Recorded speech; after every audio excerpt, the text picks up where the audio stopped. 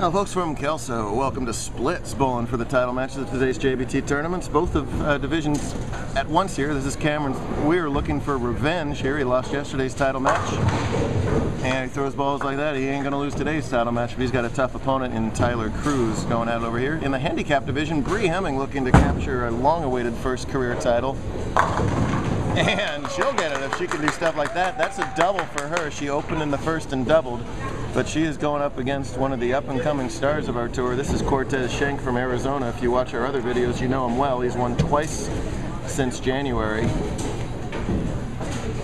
And has a really good physical game for a little guy. Here's Cruz, who we all know very well up here in the Northwest. He's doubles up to take an early lead. That was a first and second frame double for him. See most of the bowlers that have a little bit of hand rotation playing that deep inside line now. We bowled on a new pattern for us, Kegel's Sunset Strip pattern. Whoops, we're going to have to add the 6 there. Thanks, Steve. See you. All right, see you later. Good to see you. Good job. Right on. Cool. And we'll see you in late June now, too, guaranteed. That's right. Machine swept the 6 away, so Tez has to get that respot. Meanwhile, we'll see if Tyler can get out to a 19-pin lead if he can open up with 3 in a row. The Sunset Strip, the strip implies that there were strips of oil out on the lanes. There were sort of blocks of every 5 boards. Wow! Flat within those 5 boards. And something you will rarely see a power player like Tyler leave, a 5-10 in the pocket. He came out of that ball sort of funny, and it just skated in that middle strip of oil that goes almost all the way down the lane. And that's an ugly result for him right there. My goodness. Cortez is giving a lot of pins. He's got to win by 43 pins to win this game. That's his.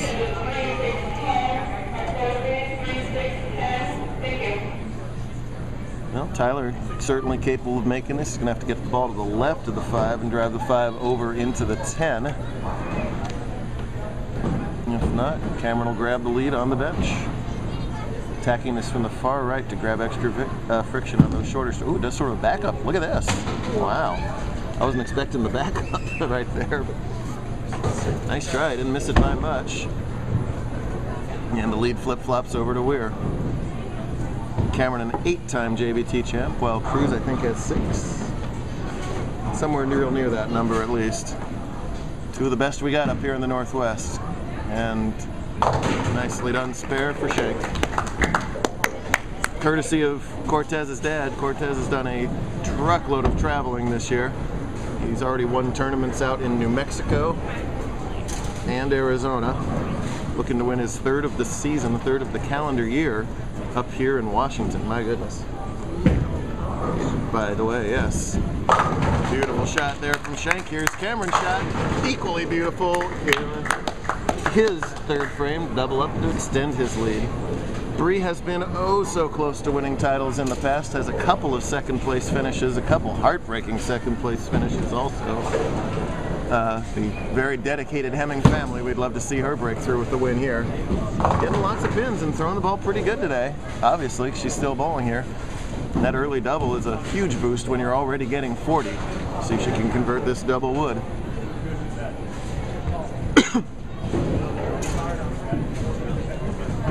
Meanwhile, the deliberate Weier. Many of our packed Northwest firsts, like we talked about on other webcasts, he was the first to get to many of the levels up here in this somewhat isolated conference of JBT. High backswing and effortless follow-through. Definitely the best part about his game.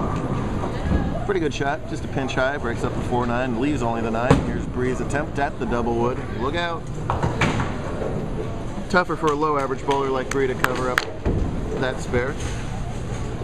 She came in at a 138 average today, qualified for the survivor portion at -50, indicative of how low the scores were today in this challenging Sunset Strip pattern, and then just kept on surviving. That's the name of the game. If you're new to our tour, in survivor format, there's equal number of bowlers on each pair. All you have to do is not be the lowest on your pair and you move on. Eventually, 18 handicap survivors are whittled down to these final 2. 24 made the cut and scratch. Big turnout again today. And again, kept on surviving down to the top 2. No problem at all for Weier on the 9-pin. Let's see if Cruz can recover from that ugly split here. trails now by 15 pins, shooting in the 4th, coming on camera. There you go, gets that 10 out. Meanwhile, I mean, not as good frame for Bree, but the semi-good news about it was that she's on an open, so she didn't lose any count off that short first ball. And we'll see what Tez can do working on that strike. Reminds me of a young Pete Weber, physically. That is high praise. Oh, what a break for him there. He cut that ball a little short. Gets the Brooklyn and a big old smile there. A big lucky break for him. See, Tyler can rev it up with anybody. You see he's attacking the lanes very straight today. That's a interesting and good way to attack these striped patterns. So you kind of want to stay in the same zone. Doing a really funky little wrist position to try and get that ball to go really, really end over end down the lane. Looks like he's forcing it a little bit, to be honest. Again, the strips are in 5-board increments, so there's 5 boards that are flat of 1 length. And then as you move further outside towards the edge, 5 more board increments, shorter and shorter. So if you move more than a 5th board, if you're following what I'm saying, you're going to get a totally different lane condition in effect. Tyler's trying to stay within that stripe. Ow! Tez tickles him up there on the light hit to get carry for 3 in a row. 6-pin shouldn't be any trouble, but you never know. Does that little backup thing, and has it easily. See if Bree can recover from back-to-back opens. She's either struck or opened so far. That's got a chance. Yeah. Hopefully that string will end with a spare here then. Yesterday's cuts were roughly even in both divisions, while today way, way, way lower. Minus 94 in the scratch division, so that's just above a 180 average to get into round 2, where handicap was minus 62. Pretty low for handicap, so lane conditions dictate the scoring pace yet again, and uh-oh, she's going to miss that 9-pin. Well, let's say, all right, yeah, good to see you guys. Congrats. Travel safe. See you soon.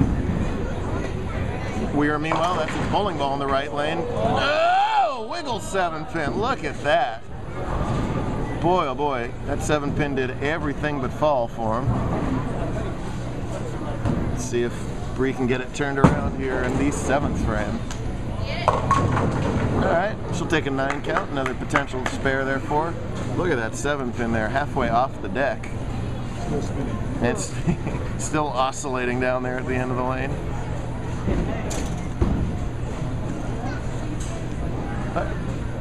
Camera, ooh, look out. Boy, that's almost a good thing that it skidded over to the left there. There's a spare for Hemming. Hey, if you want to find out who wins, watch part 2 on YouTube.